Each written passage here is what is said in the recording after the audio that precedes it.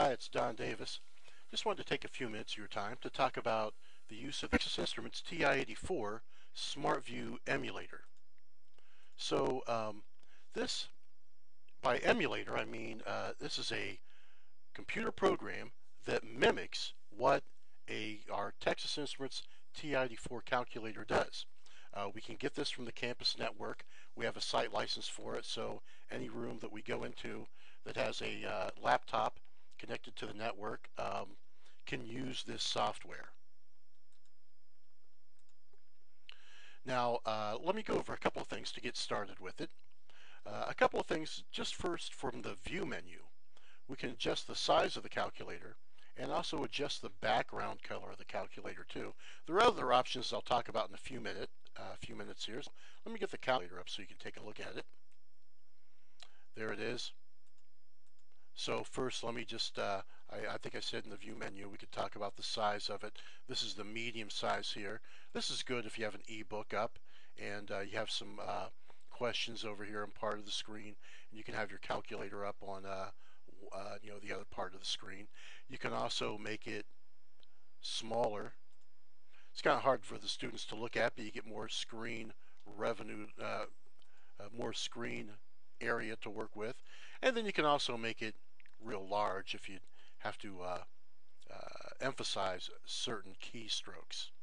But like I said, I kind of like to use the medium size for the calculator.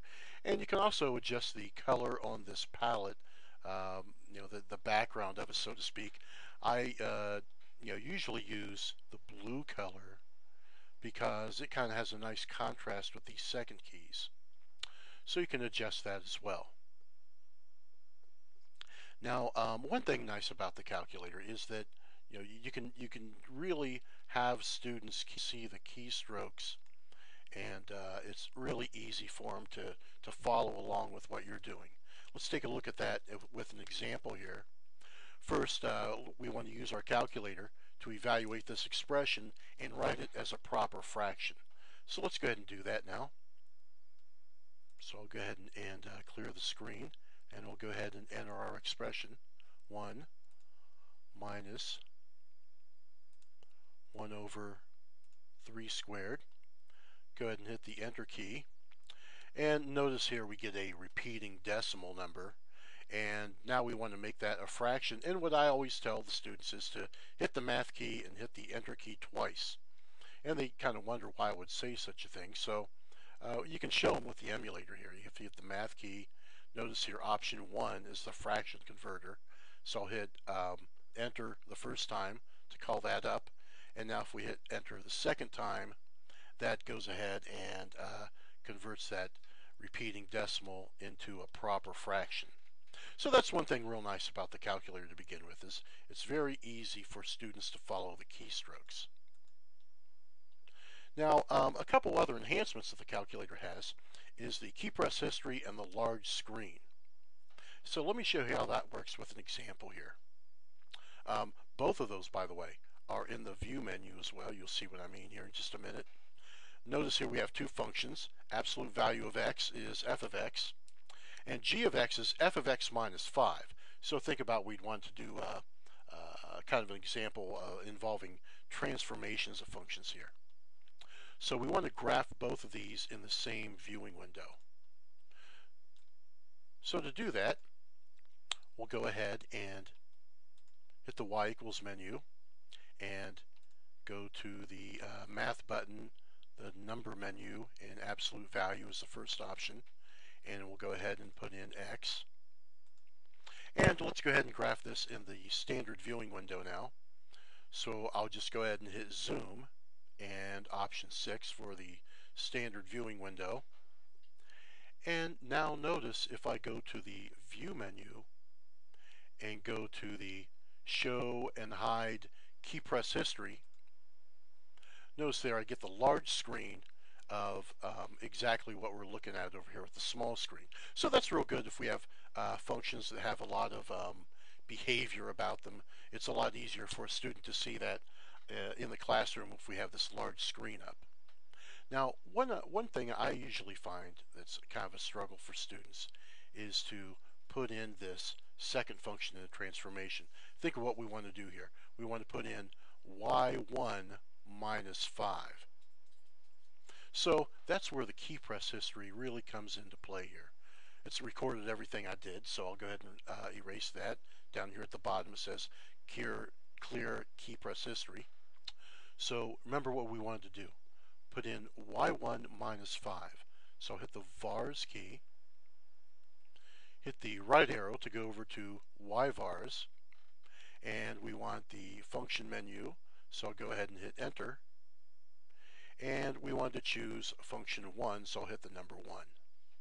That's kind of a complicated series of keystrokes for students, I think. So that's where the key press history can really help out. And we want to subtract 5 from that. And notice we can go ahead and go back to our large screen and graph both of those functions in the same viewing window. So that's a nice use of the key press history and the large screen. Now a couple more things I want to show you here. In addition to that, there's the View Cubed menu. And this is, we can put together 3 view screens together simultaneously. So this comes in handy when we have, when we want to toggle back and forth between the graphical aspects and the numerical aspects in a class where we're studying functions like college algebra. So let me show you how that works. Here we go with an example 3. Let's graph the function f in the standard viewing window. Then in the window -2 to 5 and then -5 to 5.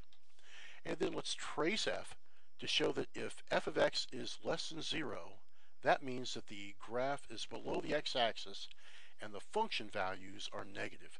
And so notice we have a cubic function there. So let's go ahead and put that in first. And I'll just go ahead and turn these 2 functions off by highlighting over top of the equal sign and pressing enter. Now we'll go ahead and put in our function now, x cubed minus 5x squared plus 6x. There we go. And we'll go ahead and hit the zoom key and option 6 to graph in the standard viewing window. Now notice here we have a lot of real estate that we don't need, so I'll go ahead and adjust the viewing window now. And you know what, this would be a good time to show off the view cubed options here. Let's go ahead and turn off the large screen for right now. Now I'll go to the view cubed options, and notice here we can show a graph. We can show different things. We can show a stat plot. Well, I want to change to the viewing window. And later on, we'll talk about the function values, so we'll also have the table up there too. So that was view screen and then the view cubed options. Now notice here if we go to show and hide view cubed, we get those 3 screens up here now. Now let's go ahead and change our viewing window. And those values were -2 to 5.